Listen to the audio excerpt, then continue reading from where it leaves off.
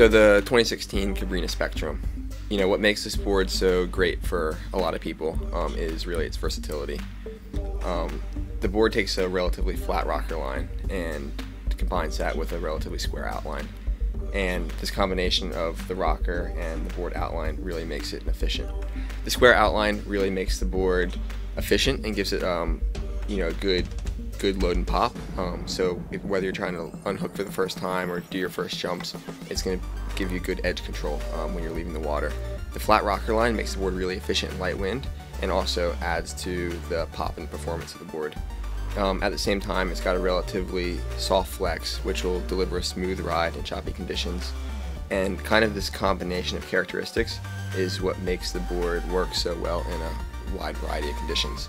And most riders, whether you're just getting into the sport or you're really progressing, you need a board that covers you throughout all those days, and that's where the Spectrum really shines.